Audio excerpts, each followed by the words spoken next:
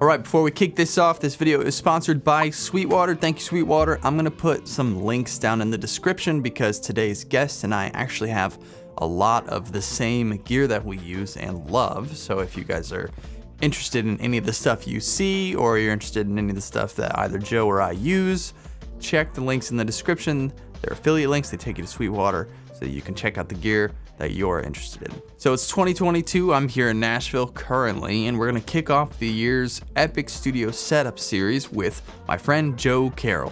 Joe is a producer, a Grammy-nominated engineer, he is a musician, a fellow drummer, and he actually has 2 studios. He has a tracking room in Berry Hill, and then he has a mix room at his home. But today we're gonna go check out his tracking room at Treasure Isle, which is in the legendary neighborhood of Berry Hill. Joe is a great hang. You may have actually seen him on YouTube already because he's done a lot of content for different plug-in companies and microphone manufacturers. Like, he did a bunch of warm audio videos. So you may have already seen him around. If not, I will link to him down in the description. Go give him a follow and check out some of his stuff. Thank you, Joe, for having me out, and thank all of you guys for following me on Instagram and sending me different studio recommendations because we're going to Texas soon. We've got a few trips planned over the next few months, so if you're not following me, follow me on Instagram because I love to ask you guys for recommendations of studios to check out. All of the links are down in the description. Don't forget to smash the like button, smash the subscribe button, and notification bell for the YouTube algorithm.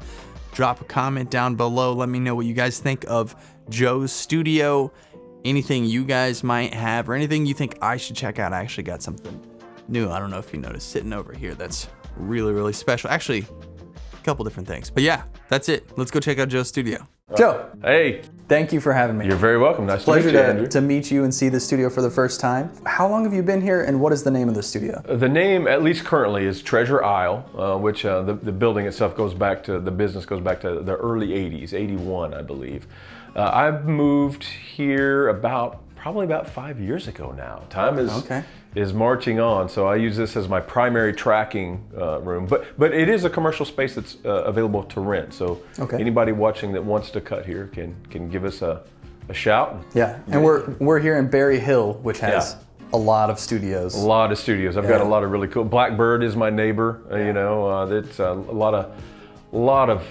I've heard there's something like 50 in just a couple square miles, which is hard to believe, but that's what I'm told. This is just the little lobby reception area, but come on into the A room here.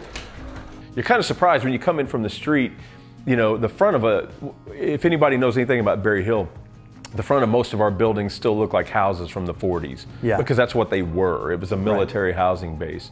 But, you know, they built this in the back, you know, in the late 70s, early 80s, and you don't even realize how when you walk in towards the back, it continually steps up. Yep. And as you're going to see, the ceiling height in here is insane. It's 24 foot, you know, and we got 3 levels of, you know, storage on this side. So it's like, it's a 3-story building. Yeah, that's awesome. So you got a nice kitchen here. Yep, make some coffee, you know, have their lunch, soda pop. It's nice and spacious. Yes, it is. It's very, and that fireplace, you know, I've never seen a fireplace in a commercial studio before. And to my knowledge, it's never been lit. Now we are in a little bit of a transition day. We finished a tracking session, and we're getting ready to do another one. So it's kind of in transition right now. It's beautiful in here. Yeah, it's like I said, people are shocked when they get in here. From the road, they have no idea that the room is this large. And this is actually my house kit. This is one of mine. Beautiful. It gets used a lot. You know, I mean, back in the day, you know, cartage was the big thing. All the studio drummers had, you know, the successful drummers a lot of times had 3 kits in cartage. And, you know, they would have one set up in one studio from 10 a.m. till 5, and then they would go to another studio at 6, and their other kit would be in there, you know, for their evening. It was just a different thing. Now, you know, with budgets being, you know, such a different thing, house kits are more of a deal, and studios like this one that has an amazing house kit like we do. We have a couple of them, both of them being WFL. A lot of different size. Like for example, the session that's happening on Friday is the guy wants a 24-inch kick, so we can just swap it. You know, we can give them whatever they want. Tom sizes. kick sizes, you know, great snare collection. That way they don't have to bring as much of their own stuff. You know, it's a different era of sessions than it was back in the. It's nice to just have it here, though. The glory days of the 90s, you know, I remember drummers having, like, it was like a closet on wheels. You opened it, and it'd be like 16, 20 snare drums in there, you know. So you have the WFL3 kit. What kind of snares do you have over here? I have with the kit right now, where we left off the other day, this is their, they call it the 1909. It's a WFL aluminum drum, 6.5. Really with WFL drums, what I found, the thing that impressed me almost the most, the tuning ranges are crazy wide, even like on the toms. Like, you can get ridiculously low and they still have tone, not just a head slap, you know. So this drum, it's crazy. It's you know, variety of sounds that it gives. But I would say it's our most popular drum, you know, when drummers come in and use mostly all our own gear. And then I have a black, this is not a real Black Beauty. This is the pork pie, I think. Okay. They call it the big boy or the big black. I can't remember what they call it, but it's a 6.5 brass, you know, with nickel coating over it. Yeah.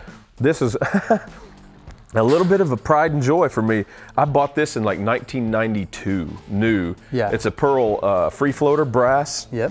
And you know, sometimes the piccolo, the high pitched piccolo crack is just the thing. Yeah. And I love, you know, because this sat in storage for years.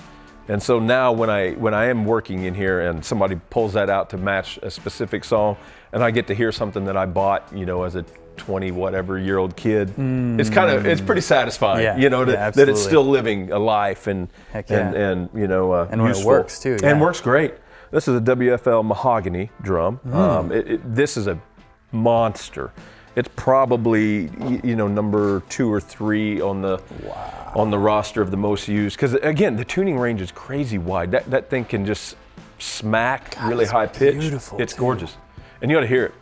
And you know, I've had guys tune it really low, and I was just. It's, you know, as you can tell, it's tuned up a little bit right now. But I was amazed at how swampy it was able to get tuned low. Man, I'm telling you what, the WFL3, you know, the William Ludwig drums, they are as legit, you know, so they may be new to some guys, but I'm in love with them. It's all I have here. I had a Gretsch kit in storage, and I don't even have it anymore. It's all WFL, but that's a Yamaha maple. Okay. I think that's a Pearl Sensitone steel. Oh, cool. That one gets drug out. This is kind of cool. I bought a kit years ago when I'm a drummer. And I used to do NASCAR dates. Oh, really? And I, you know, you don't want to take a nice kit to a NASCAR event. So I bought this cheap Pacific kit. You know, it's the DW, like Mexican-made drums. And this came with it, and it's been in the back of trailers at all temperatures. You know, just thrown around and it's still got the original heads. Wow. And I'm not going to change them. Like, it's just got a thing. You know what I mean? It just has this swampy. Leave the strainer loose, tune it down. It's got Fleetwood Mac. Yep. Just think Fleetwood Mac. It's that douche, you know, kind of thing. Exactly. And this is a kind of an unsung hero, a little Yamaha birch drum that it gets pulled out quite a bit. It's got some snap, but like I said, we're getting ready to change it out to a 12, 13, 16 with a 24. So beautiful. You know, that's just the name of the game. This is 22. This is a 22-inch kick. Yeah, 13 the drum, and 16. 13 and 16. Yeah. Every drummer has their, you know, different thing. And then these cymbals, they're all heartbeat. These are heartbeat. These are house kit cymbals. I've got a pretty good collection of these and Pistes. Nice. These are probably the most common house kit cymbals that get pulled out. The Pistes are kind of the old 90s sizes. A lot smaller, a lot more 16 crash, 17 crash. Brighter. A lot brighter, 14-inch, like crispy hi-hat. These are the bigger, more current, like this is a 20-inch crash, I think. That's a 19. This is like a 22-inch crash. It's just the bigger. That's fun. Yeah, it's where things are at right now. Look at that. I mean, that's like a 16. 16, yep. They're 15 or 16. I've got a couple of their hi-hats and a couple of their rides. So I wanted to ask you about these microphones because I see, are these the WA-84s? There's a combination. The overheads are the Warm Audio 84s. Okay. And I've got, I bet I have 7 or 8 of them here. Wow. I have 3 of the vintage ones, which is what this is. The KM84s. Always loved them. But The problem with KM84s isn't the sound. The sound is amazing. The problem is that they have a very low output and they are noisy because you have to gain the fire out of them, you know, right? Depending on the source. These sound like a KM84, but they have a much hotter output and they're quieter. So to me, like I got to tell you, I hardly use the vintage ones anymore. Wow. Like I always use these first, because they just they're better. I hate to say that, there's a lot of purists out there that'll probably send me hate mail, but that's just my take on it. But I'll put the address in the description. Yeah, the W84 on the hi-hat as well. I switched between that and a 451 AKG. They're both, you know, they're both fantastic. You'll see on the toms I switch between when I'm engineering. You know, other people do. Sure. We have 421s, we have 57s, but these are the Warm Audio 47 Juniors, which it's not a recreation of, but it's a FET mic. Right. So it's the same capsule that they put in their big tube mic, but it's in a FET circuit, so it's much cheaper to produce. And even though they didn't pattern it after a FET 47, like to be true to it, we switched them out one day just for fun. I was working a session and I had my typical 414s on there. I'm a big AKG 414 fan on tom-toms. The silver face one, not the gold. You know, they're a little too crispy and bright for me. But anyway, we put these on just to see what, you know, like I wonder what these sound like, because they just seemed like a workhorse. Plugged them in. I told my assistant, you know, turn on Phantom, and the drummer hit it, and the whole room, you know, had musicians in it. You know, bass player, guitar, everybody went, whoa! I'm like, holy, we're on to something. So I've been using them, you know, mixing them in the 414s ever since. That's awesome. I've never tried the Juniors, but that's probably going to be the next one. An absolute workhorse, and they're $300. Wow. It's crazy. And you know, when you run a room like this, you have to have a lot of gear. We do a lot of orchestra dates. So like, you know, people like, you know, it's like, I have one vintage 67, and then I have 2 Warm Audios. People like, I'm surprised to see the Warm Audio went in here. Like, it sounds like as good basically, but it's way cheaper and I can afford more of them. You know, so it just works for me, you know. To each his own. I mean, don't get me wrong, I would love to have a locker full of vintage Neumanns. I would love that, but you know, that's, I have a few. 8,000 each. But yeah, I just don't, I'm in the music business, so I don't have that kind of money. Exactly. Right. And then what is this little golden guy done? Oh, that's a great question. I'm glad you asked. So, you know, very common for me is snare top and bottom. I like to hear the strainer, again, because I am a real drummer. That is a ribbon mic, though. That's a Cascade. They call it a Gomez. And this is a mic that they made with Mike Jolly, I think his name is, you know, the Jolly Mod guy. You can send Mike certain models to him, and he'll upgrade them and make them more like a, you know, a vintage great thing. Interesting. But anyway, they teamed up with him for this, and the whole idea is it's a ribbon mic. So it's figure 8, which means that right here, this is a null point, right? So the hi-hat bleed is a lot more minimal than you expect. But I'm getting the strainer and the body of the snare drum as well as the beater slap of the kick drum. And because it's a ribbon, you know, it starts, and it's a short ribbon. It's not, so its frequency response starts diving, right? At around 6K or something, starts rolling off. And so you can take an 1176 and kind of crush that guy a little bit, and say in a verse of a song, all the ghost notes. The backbeats are covered with the 57s, right? But all those ghost notes, they're real mid. You can bring this up. And its mid-range nature pushes those ghost notes up. So all of a sudden, like the depth of the pocket, if that makes any sense, that the drummer's playing, feels more, it feels deeper, feels groovier. And you can turn it down in the courses and stuff if you want to, but I never do. Like once I find a place for it, I usually just leave it. And it's not right for every song, but it's a cool trick. It's a cool trick if guys want to try that. That's great. And then what is this guy in the front here? United? There's 2 mics there. I've got the B52 Shure on the inside, and the United. That's not a vintage FET 47. Again, like I said, I'm in the music business. I don't have that kind of money. That is, they call it United Studio Technologies. And a friend of mine, that he actually worked at Warm Audio at one time, and that's how I knew him. And he designed this and was, you know, I saw some really great reviews, and I thought, well, I'll try one. And sure enough, it does the job. I really like it. That's great. Yeah. And you'll notice I keep them You know, I don't like too much beat or slap. You know, because it's easy to EQ that in, but it's really hard to get rid of it. Yeah. So I keep the drum, the kick drum mic pretty far out. Sure. And so this and this are basically time aligned, so I don't have phase issues, you know, from different depths. Yeah. So that kind of works for me, you know, to each his own. That's great. Yeah. And then I notice you have the baffles here. Yeah, okay, so these are really cool and they're very portable. So for example, some engineer, now I kind of like a big sound. Sure. So I typically back them up, but you know, like the guy that does all the Jason Aldean stuff, you know, they do all that stuff here. Oh, cool. He's got a great history, man. Pat Benatar, like, yeah, he's Blondie. But he likes, maybe because he's from a different era, you know, he pulls these way up and closes it in and only uses one mono room mic that points away, you know, whereas I use like a stereo pair, you know, an Omni. It's just different schools of thought. But, you know, if you've ever heard a Jason Aldean record, I mean, he knows what he's doing. He's a great engineer. His name's Pete Coleman, by the way, if anybody wants to Google him. We do a lot of orchestral dates in here. And so this room is ridiculous good with orchestra. Brass, for example. I bet. We take these and just move them completely to the other end of the room. Okay. And that way the brass can hit this wood wall and it sounds alive. You know, it's like, we actually mic, in addition to miking the room and miking the horn direct, you know, with close mics, we actually mic the stereo pair, we mic the wall. In cardioid facing the wall.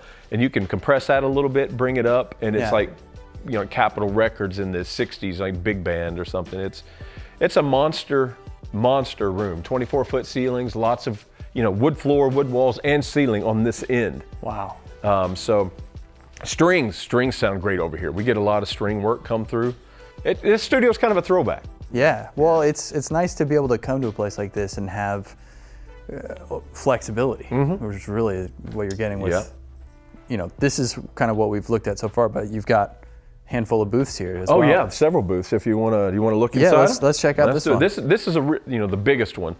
And if I'm guessing, Andrew, this room is so big with its high ceilings because, you know, when they started building this, it would have been the late 70s, right? Yeah. You're coming out of an era when drums were in booths and very small and dead sounding, right? Drummer in here. So I think if I was guessing, you know, no one can talk to the designers of the place now, they're long gone, but I'm guessing this was supposed to be a drum room. And then shortly after that, drums got, you know, records, really everybody wanted their drums to be larger than life, and so I've never even put a drum in here. Usually what I do is guitar amps. There's a little pass-through. I do upright bass in here a lot. Oh, nice. Every once in a while, saxophone, fiddle. Put fiddle players in here. In fact, this is the vintage 67. I had it in here doing a vocal the other day, but a couple days before that, it was on a fiddle. You know, you can't go wrong with the 67 on fiddle. Yeah, but, that's nice. Yeah, I mean, it's, you know, you can't probably see it, but the ceiling is absorbent. Yeah. And the floor is absorbent. Here. And there's just enough of these that even though you see quite a bit of exposed, you know, sheetrock, vocals sound good in here. Yeah. They really do. Because when I first came in here, when I was trying to figure out where I'm going to start putting everything, I remember being just a little like concerned that vocals would maybe have just a little too much room, and it doesn't. It sounds great. And then you guys have the private Q systems. Those are thebomb.com. With the better connectors. I'm telling you, I've worked on a lot of different headphone systems, and we all know there's some really good ones and some really bad ones. Yeah. This is an all analog system with a really, really great amplifier. Loud. And clean, like it's punchy, so it matters. You know, players, when they come here and work, they very often comment, you know, if they've not been here before, about the sound of the cue. And if it's inspiring to them, they're going to play better. Yeah. You know, especially not as much maybe the studio players, but especially guys that are a little pro-am or bands that only make it into the studio every once in a while. Oh yeah. Like the more inspired they are, the better. So this was I have nothing but great things to say about these. And then, what are you putting out here a lot of the time? On your typical rhythm section day, if it's like a band?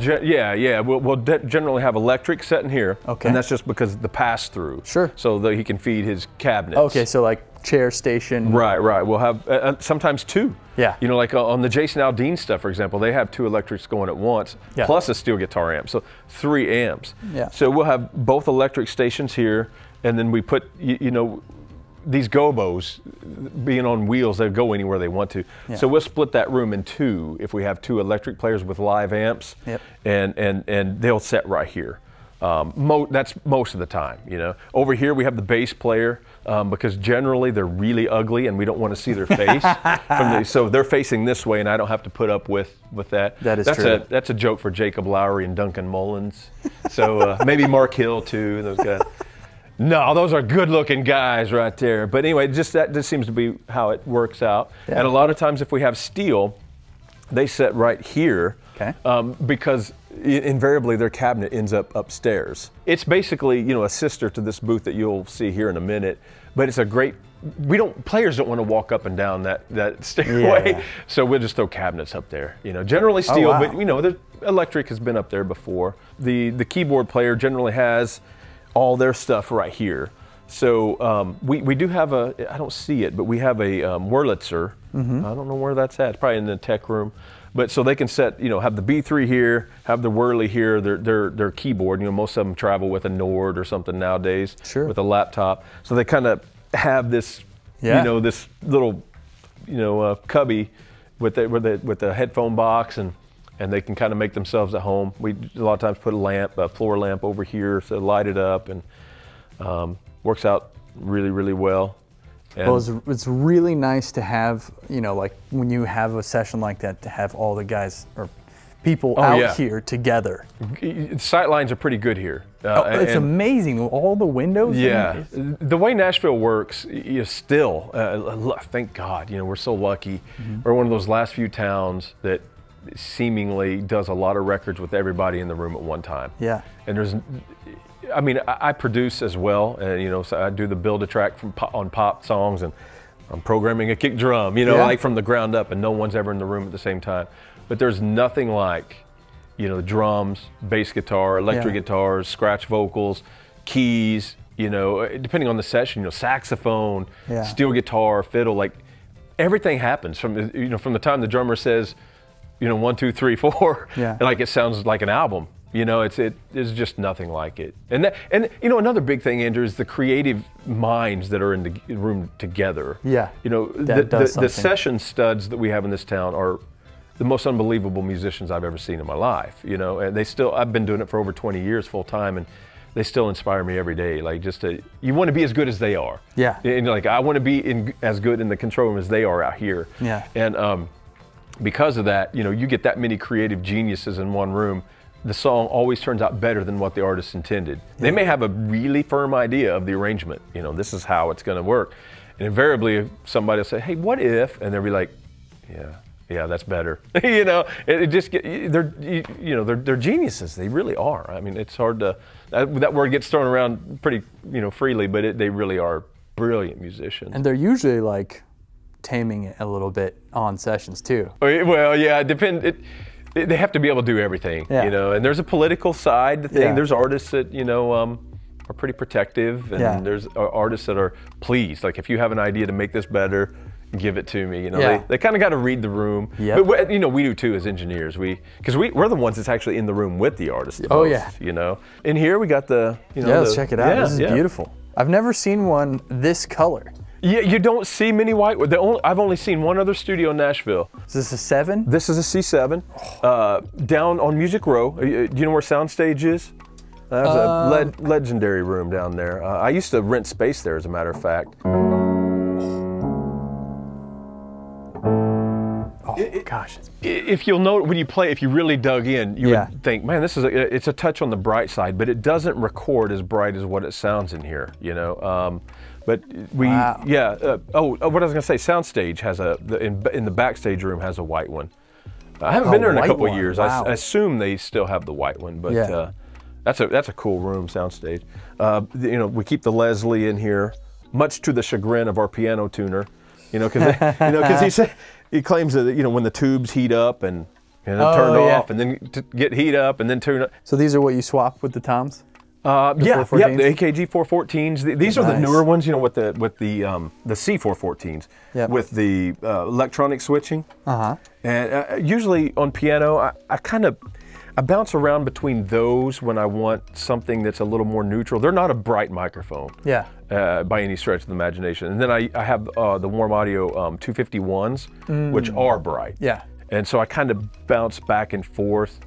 And we'll see when we get in the control room, but I got some a couple different EQs that I can put in path, and you know, because we've been doing some jazz lately, and they want things to be really dark a lot of times, and that's, you know, it's a Yamaha C7 is not a dark piano, so if I have a high shelf and even a high pass filter or a low pass filter, I can you know, create a darker thing. You know what I mean? Yeah. I can't believe this. You said the day rate is 600? Yeah, that's what for this, and you get the piano, organ, house drums. House drums, yeah, and great control all the room, booths, lots of space. Yeah, that's great. The piano and the B3, some of the stuff that's here is not mine. The guy that one of the original managers of the place is still alive and owns some of this gear. This is a B3. I think it's a 1957. I think I know it's a sought after year, but anyway, it's cool. There's nothing like a real B3. Oh yeah, especially when you get the guys who know them inside and out. Oh man, yeah. Most of these session guys just tear these things apart. Yeah. I feel like, you know, when I look out in the control room after somebody like Gordon Mote has played it on a, you know, on a rockin' tune, that it's just a pile of wood in the corner that's shaking, trembling, you know, but somehow it still looks like that. They're made like a tank. I mean, you know, anytime you see one of these, it's 50 years plus. They haven't made these since 1970. Wow. So I think it was, I'm trying to think of what year they started making them, but anyway, it's a, you know, if you see something like this, it's a classic, that's for sure. So there's another booth here with a room above, right? Yeah. We generally cut acoustic guitar in here. Sometimes on orchestra dates, bassoon. You know, depending on how many woodwind players, because if possible, you want the woodwinds separated from the strings for punching purposes. You know, so but yeah, we'll have acoustic guitar in here and a couple. Remember when I was talking about the Warm Audio 84s? I'm going to put a couple of those. These aren't the position. My assistant's just running behind me, afraid of the camera, I think, setting up. But that's what we're going to do. But we use, gosh, I love 414s. Yeah. I love my WA 251s. Sound great. So there's so many mics that sound great on acoustic guitar. Do you ever use ribbons on acoustic? I do, occasionally, yeah. What do you like? I've got, here I have Royer, no, I'm sorry, Coles. I have the Coles 4038s. Yeah. And I have a pair of those. I have a bunch of Cascade stuff. I have their Vinjet, if you've heard of that. It's their long ribbon. You know, it's about yay big, and you know what I mean. The ribbon element itself is like an inch longer than like that little drum one we were showing. So it's frequency response cuts off higher. Sure. So it sounds really, really good. I have a stereo pair of those. We use them a lot on orchestra dates as well. Two of those, what are they called? The Gomez that I showed you. Okay. Then we have two Fatheads too. Yeah, just an extra booth, but it's got a good sight line to the control room, which is cool. And then you said you put cabs up there, so how do you? Well, I hope this looks worth a darn. It may be pretty bad in here, but there's an old tech room right here where we keep, you know, all our microphones. Yeah, if there's any more, if anybody needed any proof about the fact that I use much Warm Audio gear, you can see that there's quite an assortment of tube mics here. We have, gosh, you know, the 67s, 47s. We have the new 8000, you know. Oh, cool.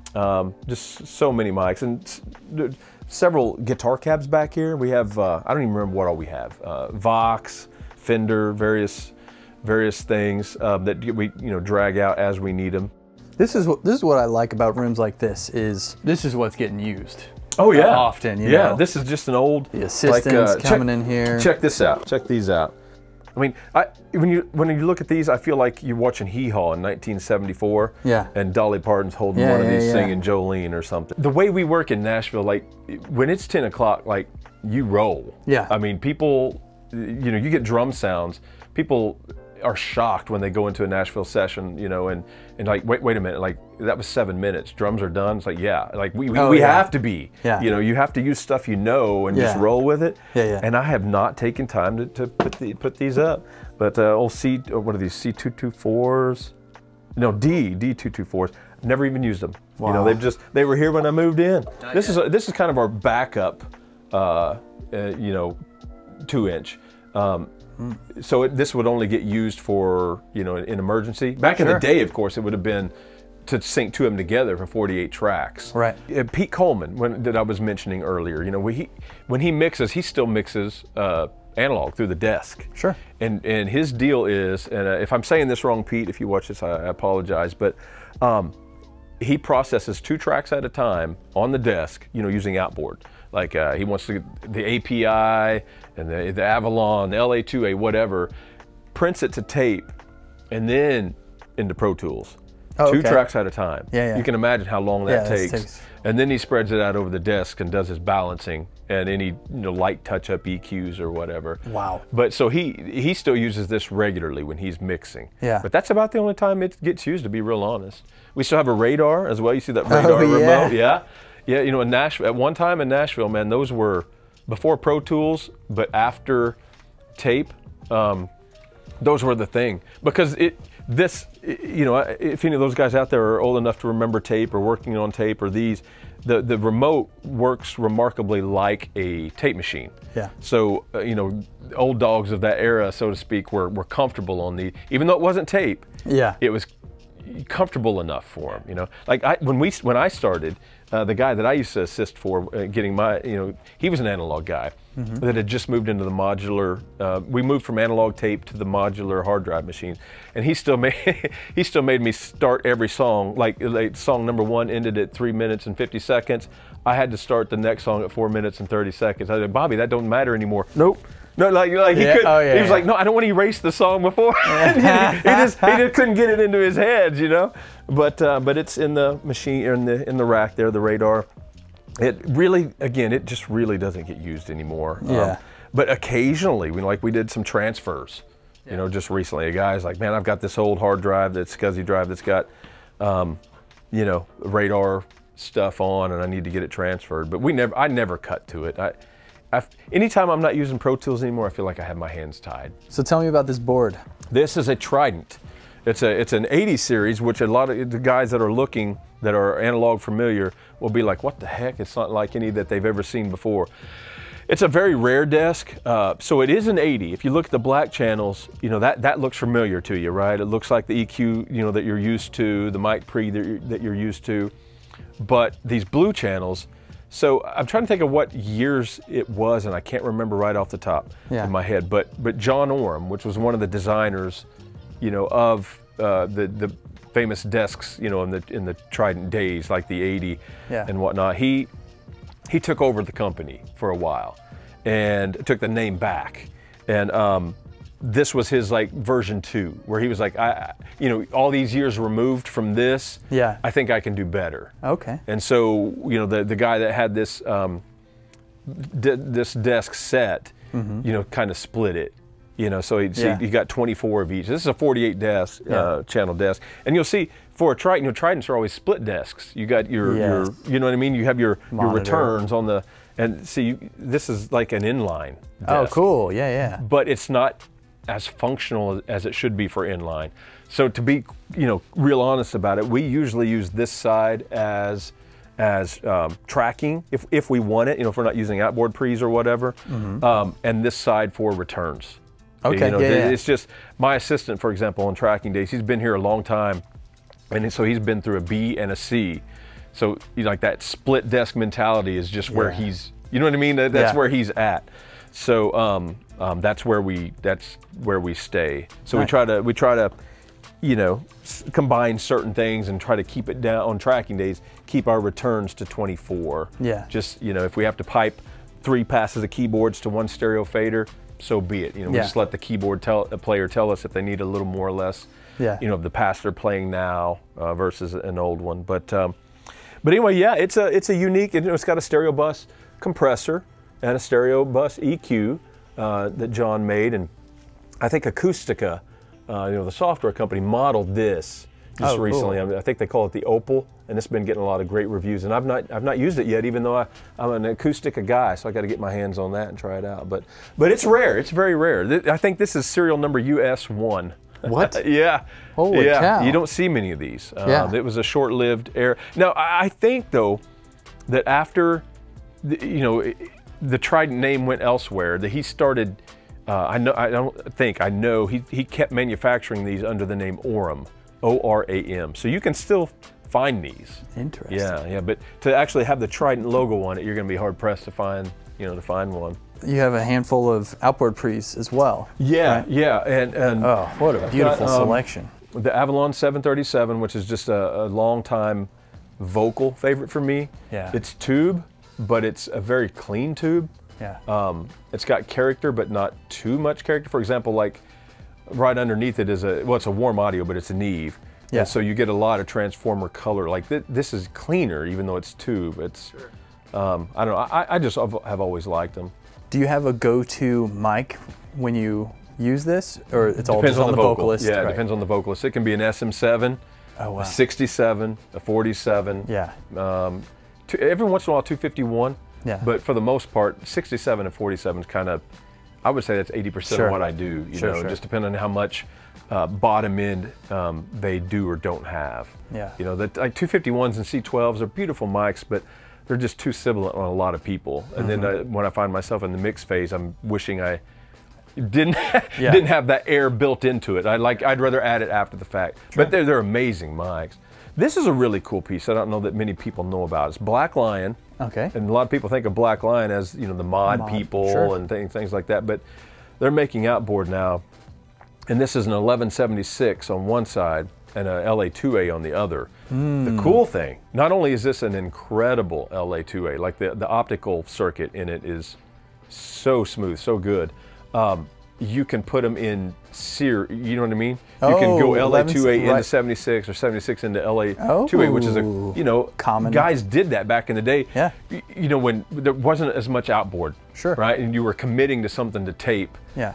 So they would stack compressors. So you can do that now, again, real easily in one 2-space rack. Yeah. And I gotta tell you, both sides sound really good. But I've been doing some stuff lately where I went into the LA2A first, and then for just that overall creamy smoothness. Sure. And then just a couple dB here and there of the fast 76. Yeah. Just grabbing a couple peaks. Yeah. And I just really loved it. But that's awesome. Yeah. Classic API stuff. We got the 550As and the Bs. Nice. And of course a couple 512s. GML. EQ, Ooh, that's a luxury. Yeah, that's a big daddy piece right there. SSL, bus compressor. Oh my gosh, what a great combo. Yeah. I love this. I love Avalon. This is my favorite version. Really? That's cool. That one is it smacks. How much money you got in your pocket? No, I'm kidding. It goes for 4. I'm joking. I use this. I use this. We keep it across the stereo bus even on tracking days. Yeah. Just for the control room to sound a little better. Yeah. I love Avalon stuff. This is the was it the 2055? Yeah, the 2055 EQ. The top end of this EQ is ridiculous. It just sounds so good. I'm sure I think they still make this. I have never purchased it, but I've always wanted the 2044, the stereo optical. Where you get basically like 2 LA2As beside each other. It is butter. And I haven't pulled the trigger yet. Every time I see one in reverb, I'm like, do I? But I haven't yet. The 610s from United, or from Universal Audio rather. Yeah, those are cool. So those are 2 of the main, well, I guess 4 channels of the main tube pre, if we're going to use tube stuff. Sure. Most everything else you see in here is solid state or whatever. These are old gates that, gosh, I've never even used them. I think Pete uses them every once in a while during mixing, but I've never even used them. The AMEC 9098s, which Rupert Neve made. Ooh. So when Rupert, when he sold the Neve name, he started Focusrite. Most people know this, and he did the big Focusrite, ISA stuff. And then he moved away from Focusrite, and he started working for AMEC, or not for directly, but like designing stuff for AMEC. Okay. And the 9098 console and outboard series is all Rupert Neve. And so this is probably, I would say it's more similar to what he does now. Okay. The R&D, the Rupert Sure. Neve designs, or what he did, unfortunately.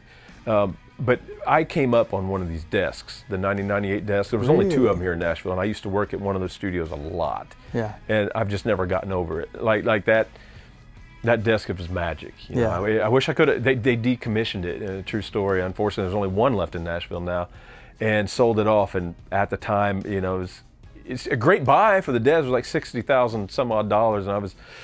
Man, I wanted to do it, but I just didn't have an extra 60 grand laying around. Yeah. But I love using these on piano and acoustic guitar because I can, if I need to brighten something up, I can, or darken something, you know. Yeah. Right under that, I have the Warm Audio 412s. Just think of that as an API 3124. But, oh man, I love them, dude. Like, love. These are one of my favorite pieces in existence. I like them. I have a 3124. And I got to be honest with you, I only use it when these are full. Interesting. It's that good. Wow. And it's got a trim. Yeah. That's a big deal because, you know, APIs are hot. Yeah. And so I can safely get to tape. Yeah. You know, but I freaking love these things. Drummer, 1176, 1178. And Yuri. Yeah, LA 3As. Man, I love these guys. I've only got one of them in my own rack. This whole section here is yeah. There's nothing that would get kicked out of bed for eating crackers, that's for sure. But I get 2 of these, and then the 165. And then from there down, everything is broke. There ain't, there's not one of these that works. So we run all our reverbs in the box. I got the UAD, not the Apollo, but you know, the like satellite. Yeah. And we just, you know, we actually run it off the desk. Oh, cool. So you know, we bring up a 140 plate or a 224 or something like that, and we just hit it, just like, you know, and bring it up, you know, like the return of it in the center section. Works well, you know, and it's always there. And you know, like I said, these, you know, I still have a functioning PCM70 in my mix room, and I have a functioning 990 too, or 900, but.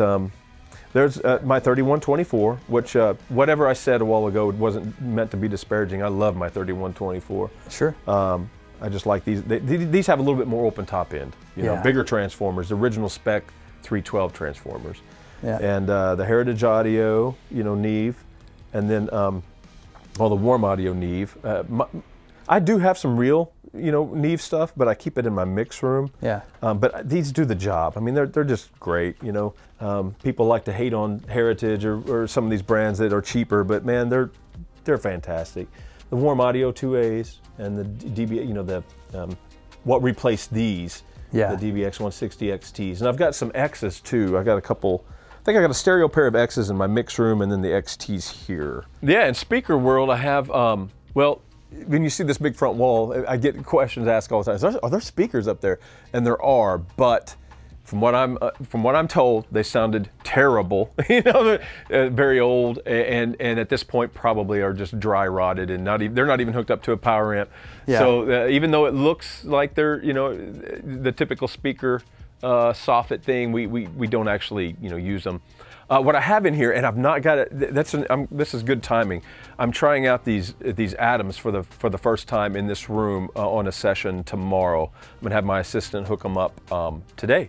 I have the things that Bob Clearmountain have used. The Dynaudios? The Dynaudio BM15s, which are amazing. That's what I've had in here ever since I moved in. They're not mine. They belong here, and they're great. And you know they don't fill up the room though. Sure. In a room this big. Yeah. And I've always kind of thought about putting something with a little more gas for client pleasing purposes or what. But recently I worked at a studio down, I was tracking it down in Brentwood, and it was a room that had been brand names can stay out of, but they had another high-end monitor in there for years, you know, and it was a lot like this, the you know, two drivers with a tweeter, and I never loved the sound of that control room, but I knew those speakers were very, you know, you know, very well loved by a lot of people, and also extremely expensive. Yeah. So I thought it was just the room or whatever. I went back, you know, for another session a couple months later, and they had traded out to this exact, you know, ones, the 77Xs. Yeah. And you know, again, knowing I was in that studio that has a control room I'm not in love with. Yeah. And I was like, wait just a minute. Like this control room all of a sudden sounds good. Yeah. Like to me, like this is really, really working. And I worked there a couple times, and it had been a while, and I kind of forgot, really, to be honest, because I had not had very much experience with that, the monitors. And then I worked in there just a couple weekends ago, and I was like, kind of fell in love again. So I hit him up. I was like, hey, can I hear a pair of your 77s in here? So I just got those in. So I'm anxious to see if I love them as much as I think I do. Yeah. Because you know, I'm just looking for money to. I just want to spend some money. To burn, yeah. Yeah. That's awesome. Yeah. But I still have the Dyne Audios down here on the floor because I'm not, you know, we'll just see how these work out. But man, I loved them in that room. And they made a tremendous difference, you know, tremendous difference. From what I understand and what I'm hoping is that the sweet spot on these is wider. So when you get the producer and the musicians and the artists and stuff are all scattered out back here like they are all the time, the whole room is going to sound hopefully bigger, a little brighter, you know, because the Dynes aren't, one thing they are not is crispy, but also a wider sweet spot, you know, that's what I'm hoping for. So you're running Pro Tools, and you have the Trashcan Mac Pro. I do, yes. I've got one of these in here, and I've got one in my mix room as well. You know, they've been a rock for me. Still working great? They've been an absolute rock. That's awesome. And I got to be real honest, every Mac I've ever owned was an absolute just workhorse beast. All the way from the G3 back in 1990 whatever, G4s, G5s, and then, you know, the cheese grater, you know, the first one, the original ones. I've still got, I think, 2 of those chassis laying around. I never had a one of them fail. That's never one hard drive, no RAM, no anything. Wow. The graphics cards, they were just beasts. So anyway, I'm gonna rock these as long as I can, because those new cheese graters are, you know, the new ones. Woo! They are proud of those guys. Oh yeah. They are expensive, so I'm gonna use that as long as I can. And then you have the Avid, the new 192. All the 192s. Right. What is what replaced the 192s. Yeah. So yeah, there's 32 channels, and we've got a 192 back there from the old rig, and I think what we may do, because it's not gonna you know, take a lot more wiring, is we may hook that up. So right now, remember I told you I have 8 channels that are dedicated to headphone sends.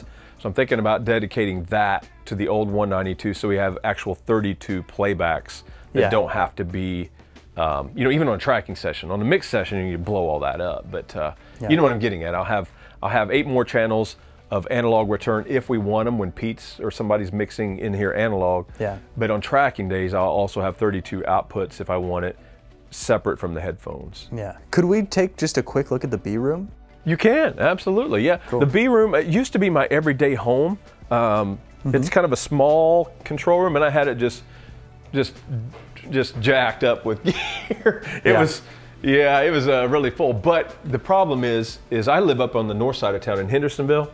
Yep. And so I was commuting every day, 6 and 7 days a week, and I was even spending the night here sometimes, you know, because I really stay really busy. I've been really blessed to get hired, which is not always easy, but man, it's just never seemed to be a problem. So I was never home, and I had you know, last summer I had a 10-year-old son that I really was having that parent guilt thing about, like, man, I'm not doing right. Yeah. So I moved my main mixing rig home, and so we just now got this set back up to be an overdub booth. Nice.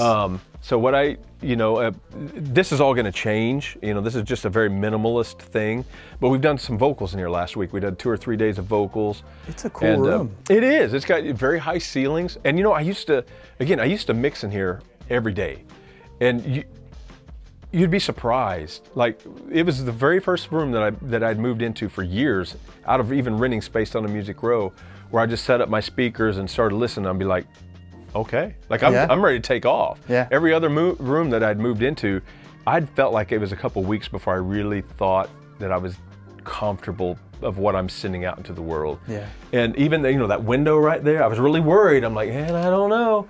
But you know, there's insulation. You know, I mean, this whole end of the room is absorbent. Yeah. You know, ceiling, everything is absorbent. So yeah, that probably has a lot to do with it. So yeah, people can rent this room a lot cheaper. And you know, what I do is I typically do vocals in here and or closeout mixes. Because I live in Hendersonville, I can bring my laptop rig. Yeah. And you know, I have clients that live on the south side of town or whatever, and I can just pipe in my laptop rig and they can preview the mixes here. And maybe they've already previewed them, but we can make our last minute changes without a big, you know, as big of a drastic commute for them to, Of course. But I you know, I'm gonna start mixing in here some too, so I can spend more time with my assistants and other, you know, when there's sessions going on that aren't me, I can still be in the building some to say hi and blah, blah, blah. Yeah. So that's why I got the Yamahas in here and you know, maybe some Adams soon, hopefully, if the people at Adam are watching. Sure. So, and there's a booth. You want to see the booth? Yeah, let's check it out. Yeah. So the part that we're in now was the original home. You know, that goes back to the 40s. Yeah. You know, all this was military officer homes. You know, back in the 40s for the airport. Come on in. This booth. This is cool. It actually records really, really well. When I first moved in here, would this lighting help you see it better if I turn on that light? It don't have as much mood, but you see the high ceilings and stuff and the irregularities. And I stood right here and, you know, did a little, well, I don't sing, but I attempted to sing. And I was like, oh no, like, I'm not gonna be able to use this. It's just too, wow. Yeah. And so, you know, an old mix room that I had bunches of these 703 panels. Yeah. And that one's 2-inch deep on that. And that is 2-inch. So I brought all these in. Oh, yeah, and hung that and put, you know, made this corner really tight. Yep. And so the singer can be right here, look, you know, just like square in the eye with the producer or the engineer. And as long as they're standing right under this, it sounds really good. Yeah. I mean, like, it's really good. You don't even know the room is a thing.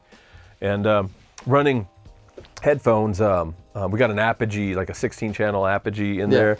And so I sent 8 of them out here for the phones. Yeah. And this is my original first mixer I ever owned. Yeah, that's amazing. So, man, it did my heart good when I brought this guy out of, you know, it had been in a garage for years, you know, unused.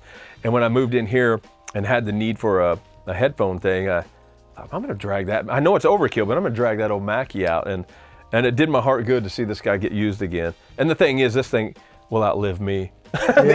These things are beasts. I mean, you can throw them across the room and it's still gonna work, you know. That's awesome. But yeah, some amps, a few amps in here. You know, had guitar overdubs for some rock bands and stuff. An old Fender Twin. This is a '67 Bassman head. Nice. And this Marshall cabinet right now is actually empty. I've got the speakers, I've got Eminence, I think they're called. I've got, in fact, they're right there. I've got those 4, and I just have not put them in here yet. So if anybody watching is a good guitar cabinet wire. I was looking at John the whole time you're talking. I'm like, yeah. Somebody want to do that for me? I'll buy you a nice lunch over here at Brothers Burgers.